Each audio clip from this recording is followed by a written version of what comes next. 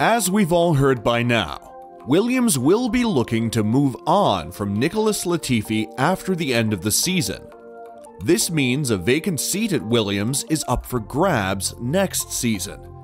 And while most casual fans would say that a seat at Williams isn't something to be excited about, the undeniable fact is that it is still a seat in F1, the pinnacle of motor racing.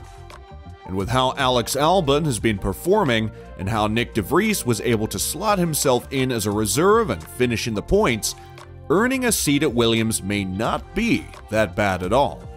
So, who is the clear favorite for the seat at Williams? Is Nyck De Vries any closer now to signing on the dotted line?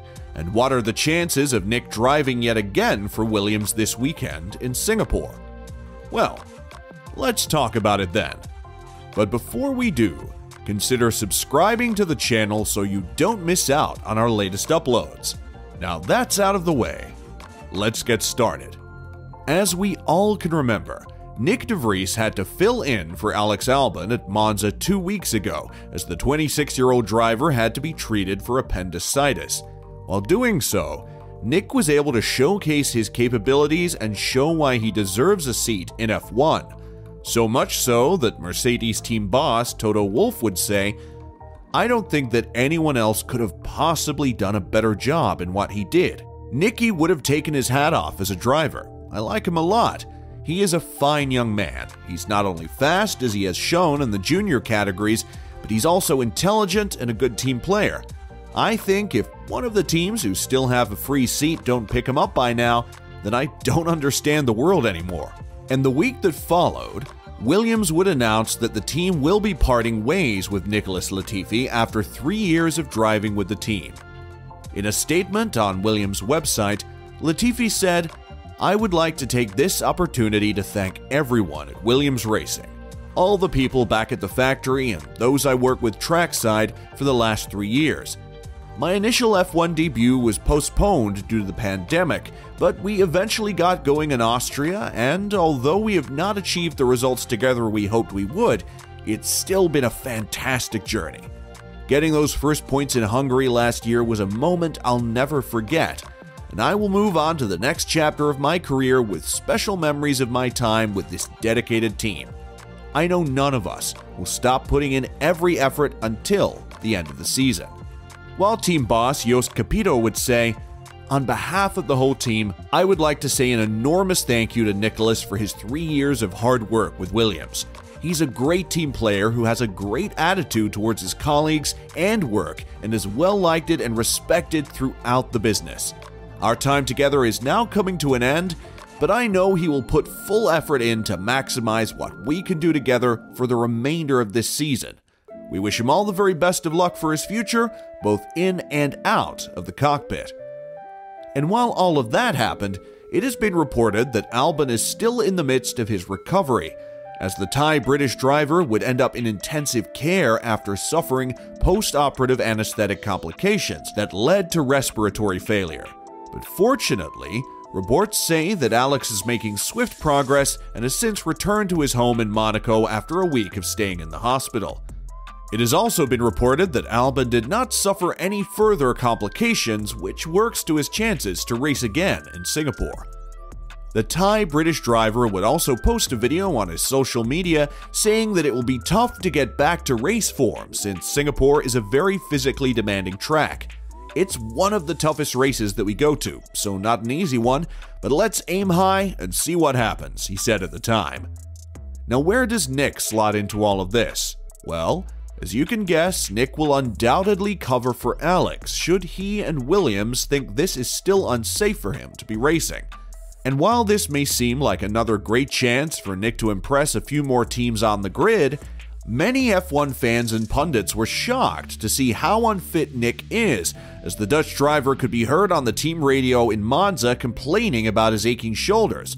On average, F1 drivers face G-forces of up to 5 Gs when braking, 2 Gs under acceleration, and up to 6 Gs when cornering, which has led former F1 driver, now pundit, Damon Hill to say, "If he thought Monza was tough, He's in for the biggest challenge of his career. And moving beyond this weekend, it is safe to say that Nyck's services are sought after, with reports of talks with Red Bull surfacing. But Nyck would say that he doesn't think that he is in a position to choose, and that impressive isn't enough for such a luxury. I don't quite know if I'm in such a luxury situation that I can choose. Largely, that is beyond my control. I've been in talks with Williams for a long time, and I was able to make my debut there last weekend. That would be a logical step. Alpine I've been in direct contact with since July, and I will test for them in Budapest next week.